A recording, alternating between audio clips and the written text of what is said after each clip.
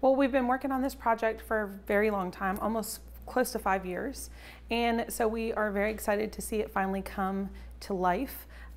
We have worked really closely with the Miracle League of Tyler and the community to make sure that we get this park in a location where it's going to be utilized the most and where the people that are, or the children that are playing on this field also feel included.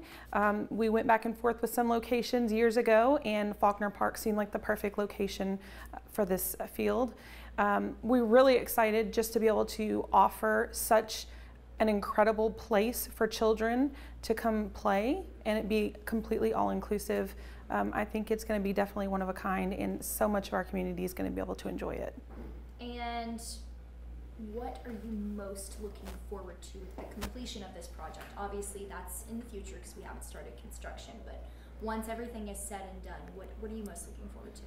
I'm looking forward to going out and watching the kids play.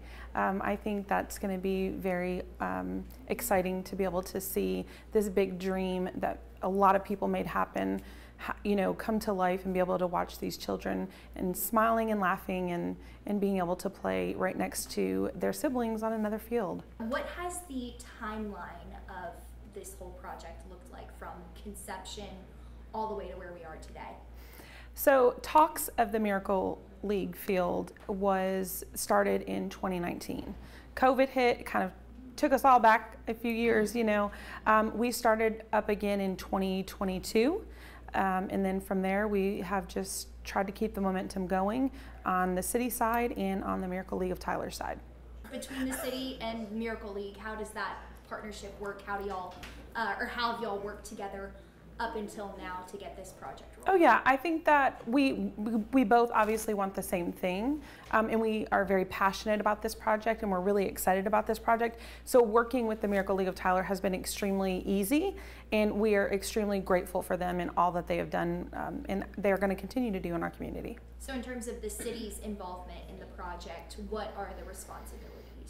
So the Miracle League field, once it's built, will be completely turned over to the City of Tyler Parks Department. We will continue to maintain it, the dugouts, the field, the restrooms, until there's some major capital expense of some sort. Then we'll go back to the Miracle League of Tyler and see what that looks like at that time. How does the Miracle League ballpark align with the City of Tyler's quality of life mission? Yeah, so Southside Park is an all-inclusive park, and the ball field will just kind of integrate right into that system.